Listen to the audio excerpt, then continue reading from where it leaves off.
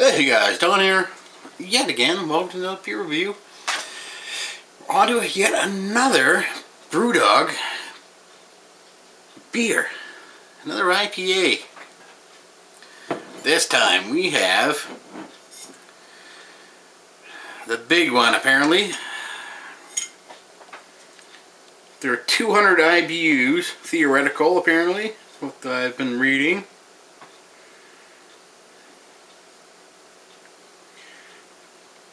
And yeah, this one best before June 26th of next year. And this is their Brewdog Jackhammer Ruthless India Pale Ale, 7.2%. Now,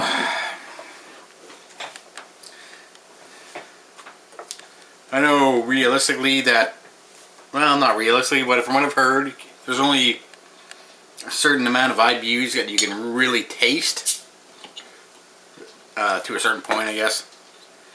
But if this one's yeah, this one sounds like a giant of a beer. Well, let's give her a pour. We'll find out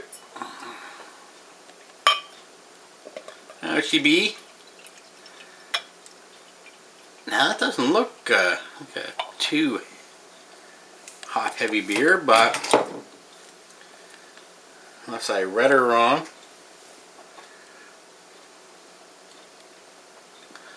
Fair amount of legs, a little bit of legs on her. Nice orange color. I really like that color on beer. Nice cloudy orange. Yeah, fair amount of friggin' legs on her. Yeah, she's sticking up there good. Anyways, take a sniff. Yeah, nice even low smell going on. Honey, little citrus going on.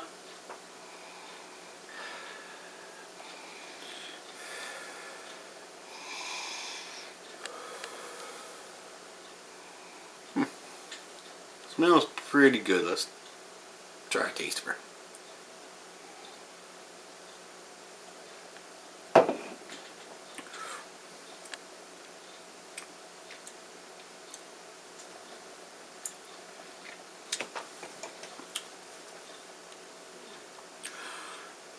Lots of nice citrus in there. A little sugary, tiny bit.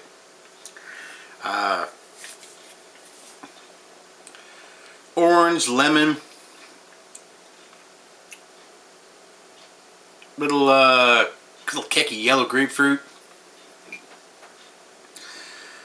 Well, maybe I read that wrong, so I don't think this one would be that high. But of course, you know, I've had it for, like I said, a month or so, so this probably has died out a bit.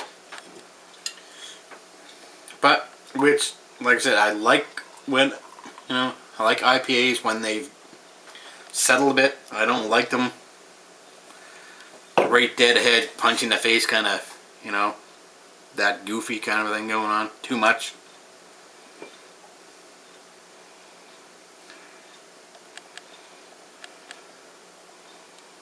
Yeah, it's coming through all right now. I mean, nice smell. There is a lot of,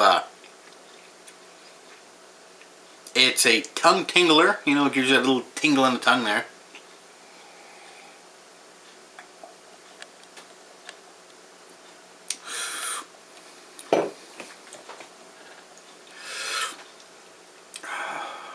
A lot of grapefruit coming through in the middle, which is really nice. Actually, I'm quite enjoying this one. It's much better than the hardcore. This one's yeah, really nice. You get a nice earthy fade. Yeah, it's a nice grapefruity citrus. Really nice citrus hop beer. I mean, this is quite nice actually. It's got the almost be a little bit more thick mouthfeel would probably be better for it. But yeah, I mean, I'm running on my face here, anyways.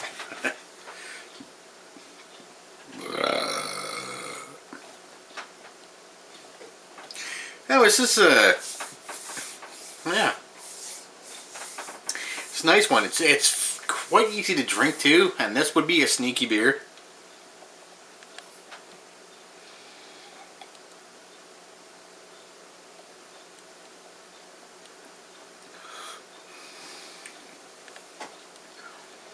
And there's a fair amount of hop oil kicking around on this bad boy.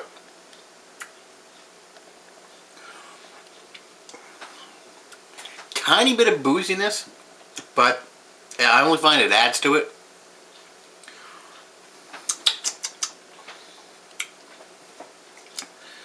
A little earthy, resiny, kind of a pininess, tiny bit coming in the back end. Which I'm fine with, because I like that little tiny bit, as long as it's not overly like piney, you know, just like you're eating a fucking pine tree. You don't need any of that shit. Yeah, this one's good. I'm actually fairly impressed by this one.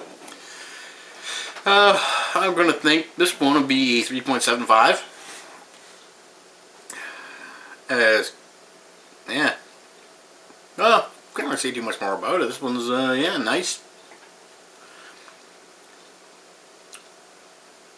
It gives you a real nice, it's getting you right here too in the cheeks, which I like for an IPA. I don't like it like grabbing you by the face kind of thing. I mean, I've said that before probably 100 times. But this one is, yeah, quite nice. So, yeah, 3.75 on this one. Yeah, what else can I say about it? Very tasty beer. There's nothing really that, no, I'm not going to say it's nothing really grabs. It does grab you. I won't say that. It does grab you. It's a pretty good beer. I would definitely buy this one again for sure. Yeah, 3.75 guys. Well, cheers. We'll see you in a fucking bed, yeah.